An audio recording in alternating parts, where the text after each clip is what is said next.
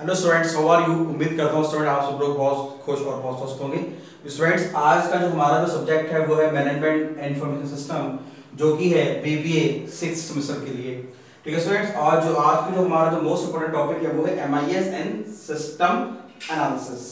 ठीक है स्टूडेंट, इससे पहले स्टूडेंट्स हमने बीबीए 6th सेमेस्टर में जो है प्लानिंग हमने फिनिश किया। अभी प्लानिंग क्या होती है, concept of planning, types of planning, computer system and design, ठीक है, एमआईएस एंड प्लानिंग कॉन्सेप्ट, ठीक है ना।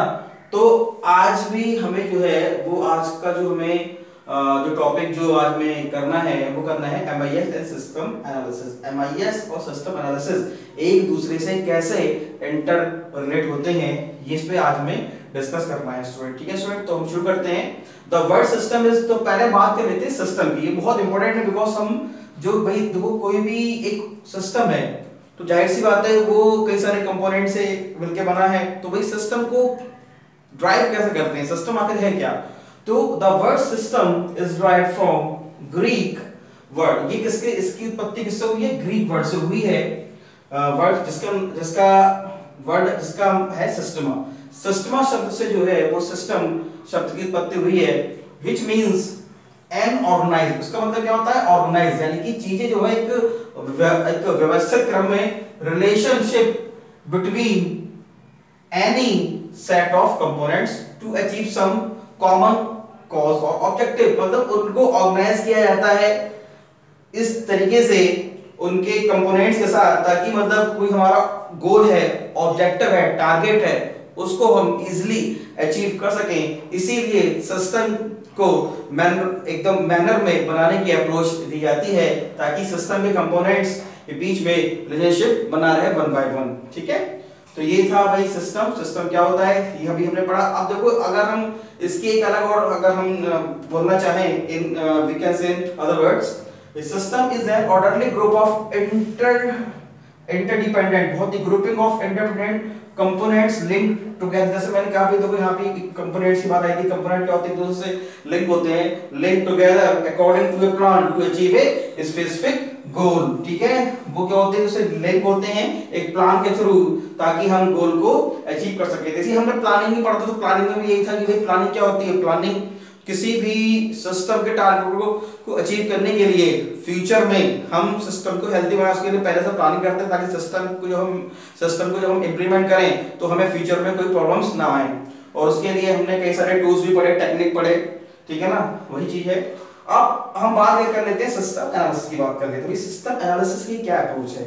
It is the process of collecting, interpreting facts, identifying the problems and decomposition of A system into its components. देखिए बहुत important, ये क्या कर रहा है कि ये क्या करता है कि जो हमारी प्रॉब्लम्स हैं उनको आइडेंटिफाई करता है, और जो कंपोनेंट्स होते हैं उनको क्या करता है, डिकम्पोजिशन करता है एक दूसरे के साथ, ताकि हम जो है सभी प्रॉब्लम को एक साथ गैदर कर पाए, उनको समझ पाए, और उनके खिलाफ फिर हम जो है जो मोस्ट प्रायोरिटी जो प्रॉब्लम्स हैं उनको हम जो है एनालाइज करके उन्हें दूर कर सकें।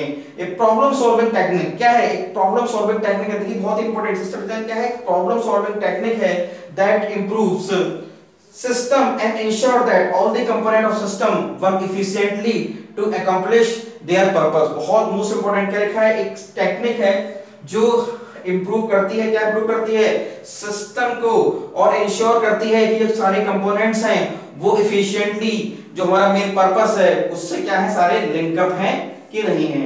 ठीक है, तो ये बहुत इंपॉर्टेंट सिस्टम पढ़ा भाई, ये हमने पढ़ा सिस्टम की डेफिनेशन, सिस्टम क्या होता है। ठीक है, सिस्टम एनालिसिस क्या है। देखिए एक जो बहुत ही इंपॉर्टेंट चीज है कि स्टूडेंट्स एसडीएलसी हमने जब पढ़ा था, सिस्टम डेवलपमेंट लाइफ साइकिल, तो उसमें सबसे पहली जो चीज है वो यही है, primary requirement of the user.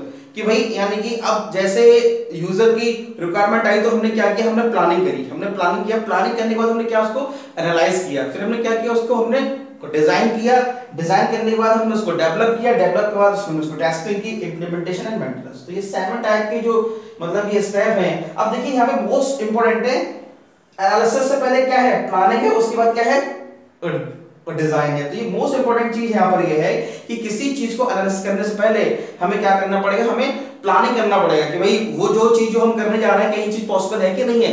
भाई अब जाहिर सी बात है जो चीज हमें बनानी है, जैसे मैंने आपको बताया था कि भाई कई सारी चीजें हैं, अगर सिस्टम की बात करें, सॉफ्टवेयर की बात करें, अगर हमें वो बिल्डअप करना है तो उससे पहले हम हार्डवेयर है, सॉफ्टवेयर है, उसका कॉन्फ़िगरेशन हम एसआरएस तैयार करेंगे, बीआरएस तैयार करेंगे, एफआरएस तैयार करेंगे। उसके बाद यानी कि ये सब पूरी प्लानिंग करेंगे। उसके बाद हम उसको एनालाइज करेंगे जो हम कर रहे हैं वो सही है कि नहीं है। भाई ये करने के बाद हम सिस्टम की एक स्पेसिफिक गोल को अचीव कर पाएंगे, नहीं कर पाएंगे। और उसके बाद क्या है, डिजाइन, मतलब analysis as a input, design as a output, बहुत इंपॉर्टेंट चीज। ठीक है स्टूडेंट्स, तो देखिए अब हम इसको आगे लेते हैं system design. It is the process of planning a new business system or replacing an existing system by defining its components or modules to satisfying the specific requirement. Most important क्या लिखा हुआ है, it is the process of planning a new business system। एक new business system को plan करता है और क्या करता है, replacing existing system by defining its new components। yes, अब देखो बात हो रही है सिस्टम को डिजाइन करने की। जाहिर सी बात है भाई एग्जिस्टिंग सिस्टम पे हम वर्क कर रहे हैं, तो अब जाहिर सी बात है कि जो हमारा ओल्ड सिस्टम है, ओल्ड सिस्टम में क्या खामियां हैं उनको हम पूरे सिस्टम को चेंज नहीं करेंगे, हम क्या करेंगे, सिस्टम को मॉडिफाई करेंगे। ठीक है ना, सिस्टम को मॉडिफाई करके हम उसके लिए एक स्पेसिफिक टास्क बनाएंगे ताकि भाई जो ऑब्सोलीट जो थिंग्स हैं उसको हम रिप्लेस करके एग्जिस्टिंग मैनर में हम उसको जो है आगे बढ़ाएं। लिखा गया है defining it's components modules certifying specific requirement, जो स्पेसिफिक रिक्वायरमेंट है, जो बेस्ट फिट रिक्वायरमेंट है उसको हम प्लान करते हैं। अब देखो सिस्टम एनालिसिस डिजाइन किस पे फोकस करता है, system process technology, most important. भाई सिस्टम है, प्रोसेस हो गया, प्रोसेस क्या है, मतलब analysis and design and technology, कौन कौन सी टेक्नोलॉजी का हम यूज करते हैं। सपोज जैसे मान लो कि हमारा वाटरफॉल मॉडल है, एजाइल टेक्नोलॉजी है, ये वो टेक्नोलॉजी है जिनके द्वारा हम जो है सिस्टम को एनालाइज करते हैं। सिस्टम एनालिसिस एंड डिजाइन, ये सेट कॉन्सेप्ट भी हम इसको बोलते हैं। ठीक है, तो ये एक हमने एक स्ट्रक्चर बनाया है, प्लानिंग करेंगे, एनालाइज करेंगे, डिजाइन करेंगे, डेवलपमेंट करेंगे, टेस्टिंग करेंगे, इंप्लीमेंटेशन करेंगे, मेंटेनेंस करेंगे। बहुत इंपॉर्टेंट स्टूडेंट्स, ये आपके एग्जाम में हर साल आता है। भाई एसडीएलसी क्या होता है, ये सारे फेज हैं, किस किस फेज में क्या क्या वर्क होता है, मोस्ट इंपॉर्टेंट है। तो इसको आप पढ़ें और इसको देख के आप इसके नोट्स बनाएं। ये आज हमने स्टूडेंट्स फिनिश किया है एमआईएस एंड सिस्टम एनालिसिस क्या होता है, मोस्ट इंपोर्टेंट है।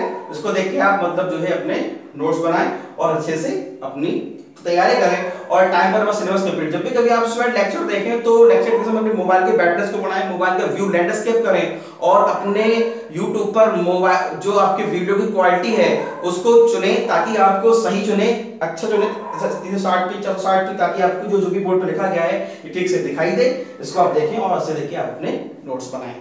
Thank you very much.